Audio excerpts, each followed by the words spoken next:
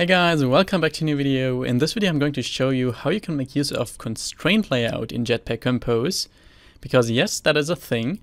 We know that from XML, and also if you don't know constraint layout yet, then I recommend you to learn about that first. So this video won't be about how constraint layout works, it will be about how you can make use of constraint layout in Jetpack Compose. And also constraint layout is not included by default in Android Studio here. We need to include a dependency to include it.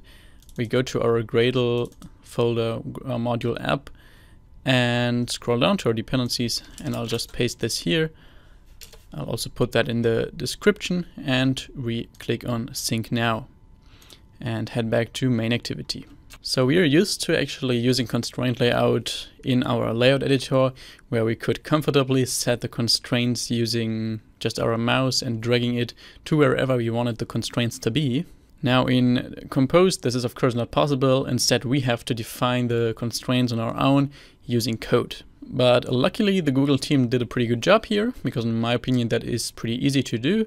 We just need to create a so-called constraint set, and then assign that to our constraint layout. So constraint set is, well, just a set of constraints. It describes, okay, this button's left goes to the parent left, this text top goes to the button's bottom, and so on. It just defines all of our constraints that we have in our constraint layout. So let's do that. Let's create a val constraints here and set that equal to a new constraint set.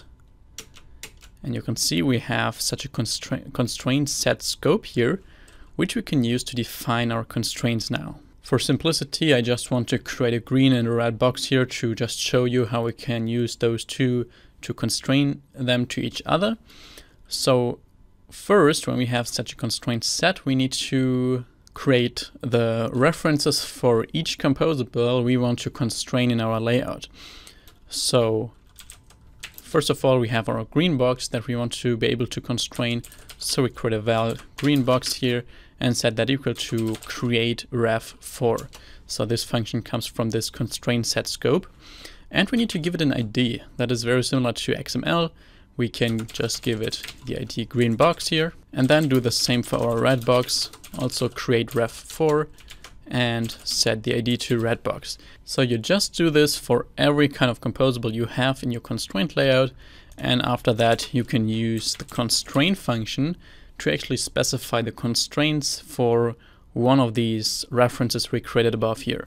So we use constraint, and here we need to specify the ref. So for example, just our green box first, and then we have a constraint scope here, in which we can now define, okay, which constraints do we actually have for this green box. So let's say we want to put it into the very top left corner.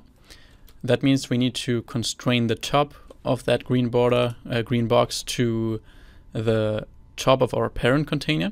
And we need to constrain the start of that green box to the start of our parent container. So all we need to do is we need to say, okay, the top side should be linked to our parent top side.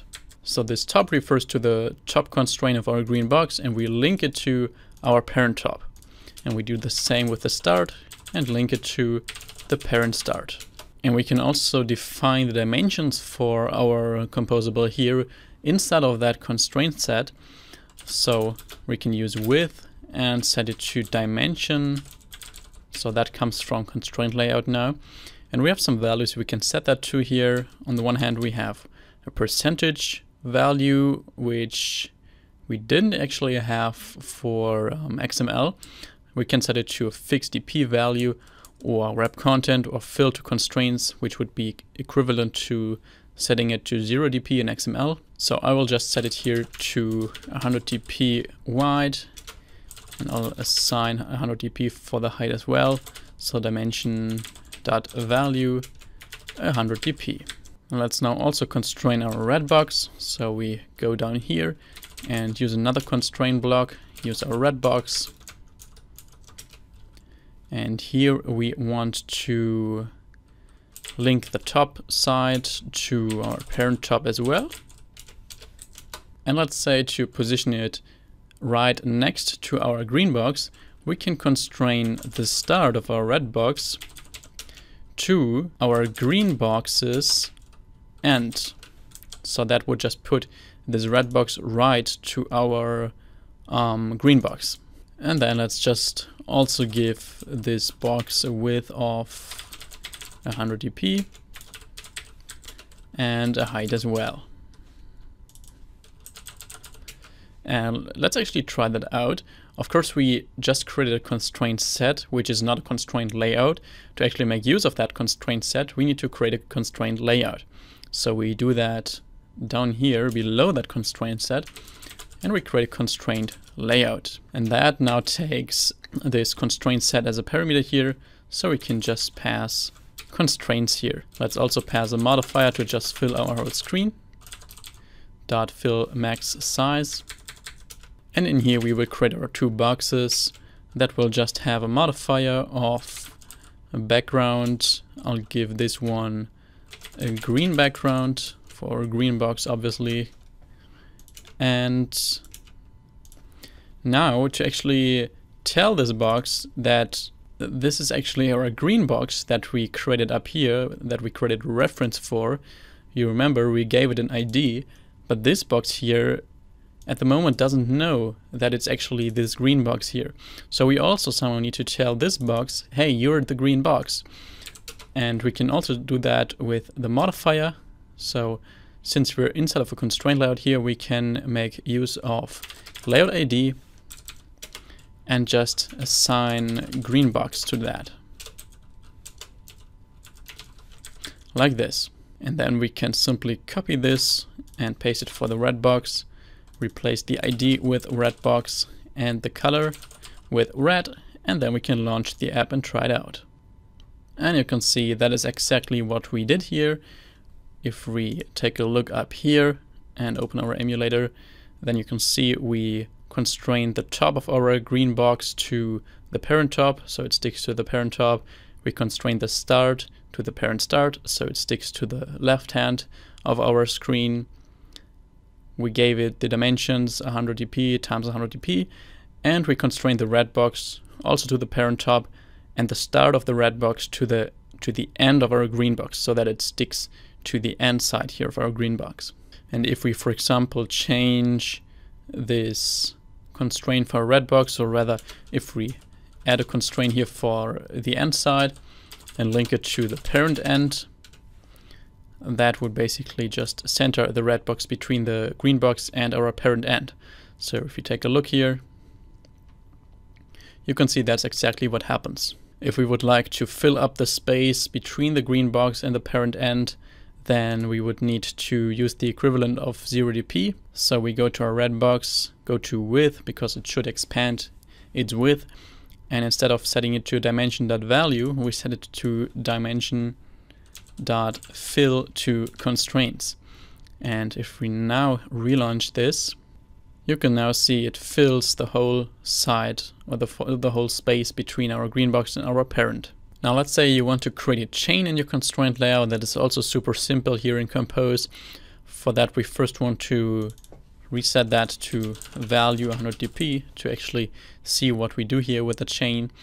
And to create a chain, we need to go outside of this constraint block and call create horizontal chain or create vertical chain. We want to create a horizontal chain here, and here you can see we have the option to just enter all of our constraint layout references that we want to include in that chain. So just all the references we created up here, or just all those we want to use the chain for. So in our case here, just green box and red box. And when we now launch the app, then you can see that is exactly what happens. We created a chain. We can also change the chain style by using the third parameter here, chain style.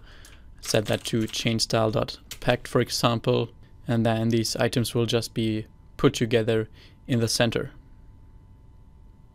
as you can see. And we can also actually use guidelines here in this constraint layout, and also barriers, which I won't show you in this video, but it all works in a similar way. But let's quickly go through the guidelines. We can as well just create such an anchor here, so that's how it's called, this or this, because we can constrain something to anchors. We can create our guideline here, and we can just call create. You can see we have tons of functions here to create a guideline.